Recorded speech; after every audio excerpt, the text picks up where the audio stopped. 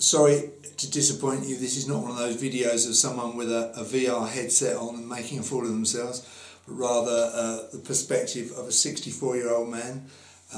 And if you are, like me, fairly old and you're looking to buy one of these systems, this may help you. I've never played computer games really, never been all that impressed by them. My first ever computer game, you might remember, if you're old like me, was one of the old tennis games, and you just plugged it straight into your TV. Really simple, a couple of controls, and I used to have a lot of fun with that. And then the Commodore 64 came out in the mid-80s, and I bought my kids one each. I played a couple of the simple games on that, but then things started getting a bit more complicated. We had the Atari, and then we had the PC, and then the Mac, and there was a few other things like the Nintendo 64. You know the routine, and to be honest, I was never at all impressed by those games. My kids would be playing them and I'd go up and I'd be like, oh, show us your game, and the game would start off with this amazing animation. I thought, oh, this is going to be brilliant, and then it would quickly deteriorate and we'd have this horrible sort of blocky, grainy mess. I can remember my kids playing Tomb Raider and I was thinking, can you actually see what's going on there? I just didn't find it at all appealing. Anyway, recently my son, who's now in his late 30s, told me about the Oculus Rift system, which, if you don't know, is one of the contenders in 2017, as I'm doing this video. And in his words, he said if he bought one, he'd never leave the house. Well, I'm retired, semi-retired. I'm a musician by trade. I do a few YouTube videos, tutorials on various instruments. But I did fancy something that would give me something else to do other than playing instruments all day long, so it's kind of appealed to me. So I did my usual hours and hours of research on the internet, and ended up in the game store in Lakeside, quite near to where I live. I thought I'd get laughed out of the store because, you know, this old chap going in there with his wife asking about some cool computer system. I have to say they were really lovely. I had 3 guys showing me the Oculus Rift. I've always been very afraid of heights, so I'm not ashamed to admit that I held my wife's hand as I went in for the first time, and I was actually pretty nervous, quite scared, and very impressed by it. Then I found out the price, which with the computer they were offering in the store, you need a fast PC to run an Oculus Rift system. It was running out to about £2,500, which, you know, pretty crazy. So went home, did a bit more research, ended up in another game store a few days later, tried out the PlayStation VR system, and although it's probably not as sharp as the Rift, I thought at the time it was good enough for what I needed, so I ended up buying it, and it cost me just over £700. So what do you need to get up and running? Well, you need a PlayStation. You need a PlayStation 4. I've got the 500GB slimline one here. I did ask about buying the Pro. I would have gone to that, the PS4 Pro, but the guy said you don't really need that unless you're playing games on a 4K telly. Well, I've got an old 1080 Sony Bravia telly here, and it seems absolutely fine. I said, will it make my VR experience much better? He said not, though I've actually read on the internet that it does, so I'm not sure, but you know, it seems fine what I've got. So yeah, you need a PS4, PlayStation 4. You need a dual shock controller, which you get with the PlayStation 4. You need a camera, which I've got set up here, the PlayStation 4 camera. They cost around about £40. And you need VR software, you need some games. What have I got here? I've got Eve Valkyrie, I'm not sure how you pronounce that. And I've got VR Worlds, which is pretty good. So yeah, I've got a few bits and pieces there. I've also got 2 of these Move controllers, which I personally haven't used. My wife used them in the London Heist game, and you need these if you're going to do one of those games where you have to pick things up and drop things, and I'm not sure if you definitely need these to play that game, but anyway, I've got them, haven't really used them yet. You know, I've only had it for a week, so you know, it's early days. You may be able to see on here there's a breakout box that you need to plug everything into. I bought it on the Thursday. I went to see a a film on that evening, so I got back fairly late. Didn't try and set it up that night. I was pretty glad, because the next morning it took me about 2 hours to get it all set up and, you know, signed into all the various things you need to sign up for to make it work. But anyway, you know, I did get it up and running, and I just thought I'd tell you how I've been getting on with it. I have to say, some of it is actually pretty amazing. I played this Valkyrie, Eve Valkyrie, or Valkyrie, I'm not sure how you pronounce that. And yeah, it's pretty jaw-dropping. You're in a spacecraft in deep space. Great fun, flying around, blowing things up. It's the usual thing, as you can imagine, but the graphics are, you know, they're pretty good. I mean, it's not meant to be photorealistic, it's just, you know, an animation, I suppose. But it is good. You have to be a bit careful with the old stick, because it can make you feel quite sick if you roll and fly really fast. I don't, and I can just about stand it. Some of the games I've tried are too much for me. I just can't stand the motion, and a lot of people have said they get motion sickness, and if you get that, for goodness sake, stop straight away, because you will make yourself feel very ill indeed. You know, the effects pass fairly quickly, but it's a bit horrible. You can get a bit of motion sickness playing Valkyrie or Valkyrie, but it's not as bad as some titles. See, I use the T word there, I'm learning the lingo. I actually like the VR experiences probably better than the games. I downloaded a free film called Allumette, which is truly stunning.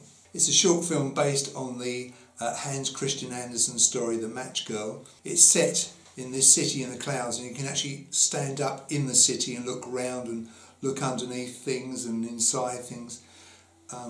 You know, I can't really do it justice explaining it. You just have to, you know, download it and try it. And like I say, it's completely free of charge, and it's amazing. It's not perfect. It's a bit blurry in places, but it is nonetheless a fairly impressive piece of software.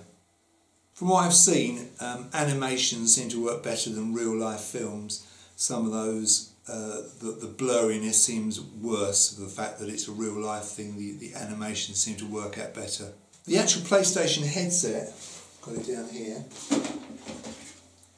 it's actually a very nice piece of kit. It's very comfortable when you put it on. I'm a little bit scared every time I do put it on of breaking it, because it's, you know, it's what I tend to do is I put my thumb, I don't know if you can see it, I put my thumb in there and then press the button and pull it out. But I'm a little bit scared of breaking. Obviously it's elasticated in some way, I'm guessing. I've heard tales of the elastic breaking, but I'm pretty careful with it. But it's actually very comfortable. The big pain, of course, is all this clobber, all this gear that's attached to it, because obviously it has to be all plugged in before you can use it. It's a bit of a pain when you want to look behind you, because obviously the VR world is completely 360, or it should be, and when you look round you can see things behind you, and it's pretty amazing, but it is a bit of a pain, all these wires and things dangling down. So I'm guessing in time, like these DualShock controllers, it will be wireless, and that will be a really good thing, because the wires are, it's not a deal breaker, but they are a bit of a pain, it has to be said. The headset is not completely immersive. In other words, you can see a little bit of light, a little bit of the real world underneath, and for an old scaredy cat like me, it's quite good. It's quite reassuring to see a little bit of your real world while you're in virtual reality. I'm not sure I'd be able to take being completely immersed, although I know a lot of people don't like that. They like the full experience, but as I say, I get a little bit anxious when I'm in virtual reality. Even, I have to say, even in a nice little film like Allumette, I still feel a bit shaky, a little bit worried I'm going to get plunged down to the ground or something. So for me, I didn't worry about seeing a little bit of daylight. One thing is a bit strange, is that when you look down you expect to see your legs and your hands. Of course you don't. Some of the games, when you're using the Move controllers, you can see virtual hands, and very often you can see a representation of the DualShock controller floating in front of you, but it's not exactly where it is where you're holding it in real life. It's a bit hard to explain, but that's a bit disconcerting. One thing that's very important is to set the camera up, make sure that you've got it set up properly so that it's tracking your movement. The idea is that this camera tracks the lights on your headset so that it knows when you're moving, and then you can respond to the virtual world accordingly. I've no idea how it really works. It's a real miracle. It's the first, I was saying to my wife the other day, it's the first bit of technology that's come out in a very long while that's really impressed me. I think the last time I was very impressed was the video recorder back in the late 70s, early 80s. This, it's pretty miraculous. Like I say, it's definitely not perfect.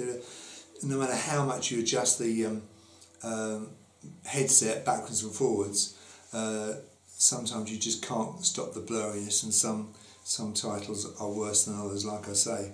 If you are a bit nervous like me, what I tend to do is I have my finger hovering over the PlayStation button, and if you press that, you can escape from the virtual world instantly. And so, if you're starting to get a bit anxious and you don't know your way out, that's a good way to get out quickly, and then you press it to go back in.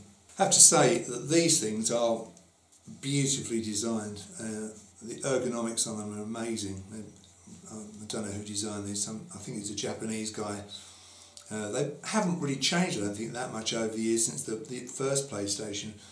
But this one's got a pad on the front of it, 2 joysticks, loads of controls, and at first you think, oh, what do they all do? But after a while you soon get used to the controls, and it's just a nice thing to hold. And they vibrate as well. There's a little speaker in there. Yeah, really good. And the camera here has a microphone on it, so you can pick your voice up. And in some of the games it's quite funny because it actually changes the pitch of your voice. So like I say, I don't play for very long. They recommend to ease yourself into it. I tend to play for about 20 minutes a day, and then maybe if I want to carry on, just play a normal PlayStation game. I definitely wouldn't play one of the horror games, though I know some people love that kind of thing, but I think it would scare the living daylights out of me. As for the PlayStation itself and just playing normal games, I mean, it really is a good bit of kit. One criticism I would make is that they tend to, assume too much prior knowledge. Sometimes what you need is a bit of basic information. For instance, I bought a game called The Golf Club the other night, just fancied playing a normal game, not a virtual reality game. And, I'm pretty computer literate. I've used computers for a long while, and so has my wife, but we really struggled just to even figure out how to make a shot. Okay, eventually we did, but nowhere on the game, in any of the tutorials that we could see, did it actually say, this is how you make a shot. Likewise, in the game Valkyrie on the virtual reality, you sort of get into the game and you think, what on earth is going on here? There doesn't really seem to be any real explanation of what to do. I'm not some cool gamer kid who's been doing this all my life, and I think for a new old person like me, sometimes it's a bit like, I suppose, if you just picked up your first computer at age 64, there's lots of help for, I think they're called silver surfers. I think we need some help for silver gamers like me. But like I say, I haven't had a chance to use these Move controllers. I did pick up a couple of the Oculus Rift touch controllers in the shop. They showed me those, and they felt really good. They feel much more like hands. This is just essentially a wand, and they light up. And I think they're probably good in some games, but as I say, I can't really tell you too much about these at the moment. One thing I do know is that they've really cranked the price up, and this is old tech that they used before for old games. And I think about a year ago these were about 10 quid each. Now they've cranked them up, and I think they're about 80 quid a pair now. So, but fair play to them, I suppose. They're going to cash in while they can. From a social point of view, actually, I worried if I bought this, would I be spending hours and hours on it, and my poor wife would be sitting in another room waiting for me to emerge from virtual reality. Well, like I said, you can't go in and stay in for too long, so that's one thing. But actually, that can be a lot of fun. We had the family around for our Easter Sunday dinner last week, and we had them all in here, and it's quite fun watching someone with a headset on experiencing the world of virtual reality. And there's some games, there's the Playroom, the VR Playroom, which is, on the face of it, quite a babyish bit of software, but actually it's incredibly well done. And it's quite fun. You can actually join in helping people negotiate their way through the games. I would really recommend that one. It's free, and there are about 5 or 6 kind of mini games within it. Okay, it's very cartoony and childlike, but it is really good, and it's a lot of fun getting the whole family joining in like we did last week, so I would thoroughly recommend that one. The jury's out on what it actually does to your eyesight. I'm not sure. My eyesight isn't brilliant. I wear reading glasses and distance glasses. Some people put their glasses on and then put the headset on top, but I didn't find that helped me at all. But you know, as I say, it's not something you want to do for too long in any case, but hopefully it's not something that's going to damage your eyesight long term. One thing that I tend to do is to use the sound coming out of the TV set. You're supposed to put a set of headphones on. Some people use a headset with a mic so they can talk to people online. I don't tend to put a set of headphones on. Once again, it's just this thing of being a bit afraid of it. But obviously the sound is incredible, and some of the games have amazing sound. That Valkyrie game I keep going on about, the sound in that is really, really good. But I tend to just use the sound coming out of the TV at the moment. Anyway, that's the end of this video. I hope you found it interesting. It's an old chap's perspective on the PlayStation VR system. Once I've owned this for a few more months, I'll perhaps do another video, let you know how I'm getting on. And obviously if you've got any comments or questions, do get in touch. Anyway, thanks for watching.